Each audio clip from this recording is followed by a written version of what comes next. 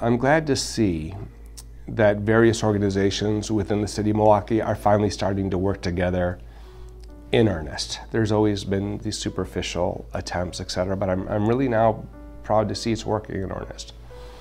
I take great pride in being a Hispanic American, but at the end of the day, I am American. And I mean, we're all like that. We all came from the same place. By the grace of God, hopefully we'll all wind up in the same place. But, you know, wherever ills befall one community, they will invariably impact them all. So I think it's really important, and I think most of the people in Milwaukee finally caught on to this. We need to start addressing our problems as our one community. You know, a great example of that is the relationship we've built with Milwaukee's Jewish community. We successfully formed our Latino Jewish Alliance. And what's been surprising, and it shouldn't have been, was when we sit down, representatives from Milwaukee's Jewish community and our Hispanic community, the more and more we talk, the more we find that our issues are the same. Regardless of socioeconomic status, of our heritage, our lineage, etc., we still face the same issues. They actually had a group come in from Israel, a group of women activists.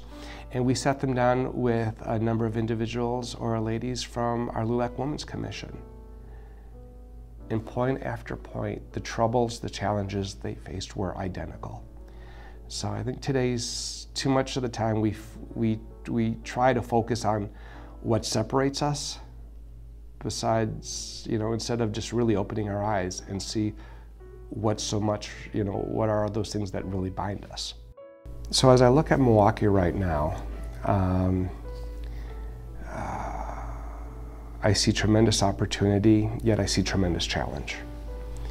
Right now, if you go downtown, you're going to see a beautiful new stadium being built with the Bucks, with Senator Cole's support and some public money there.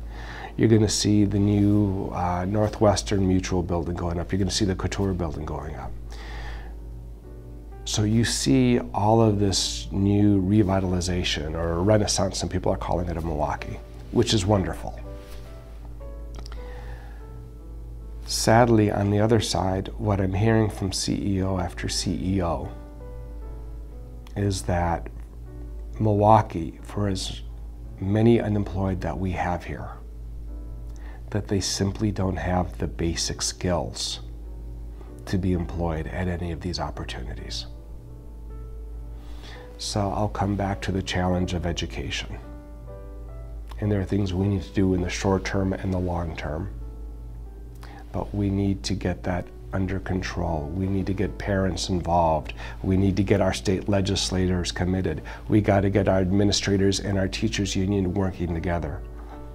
Because it's only when we work together that we will be able to take advantage of this opportunity and drive future growth and make sure our one community becomes everything we know and hope and dream it can be. In this election cycle, I think everyone can agree it's become a very challenging time, a very divisive time. I know we're getting calls here of acts of violence against Latinos and others referencing rhetoric made by one of the candidates. America's crowning achievement, source of pride, should be our elections and putting the best we have to offer to represent us, to exercise good judgment in the implementation of good governance. I am challenged, I'm worried that when I sit down and I watch the news with my son, my 8-year-old son, that he said, "Dad, how can he be running for president and also saying it's okay to hit and punch and kick those other people?" We should aspire to greatness. What has held us, what has led us to become one of the great nations, if not the greatest nation in the world's ever known, was the principles embedded in our Constitution that ensure human dignity for all, that we're all created equal with inalienable rights. So when our country has been troubled in the past and faced challenges, It's falling back on these principles and remembering them that has made us great, not attacking them, not disavowing them, not misinterpreting them. So I guess I just would like to encourage everyone to vote and to remember our nation's principles and to remember your own family story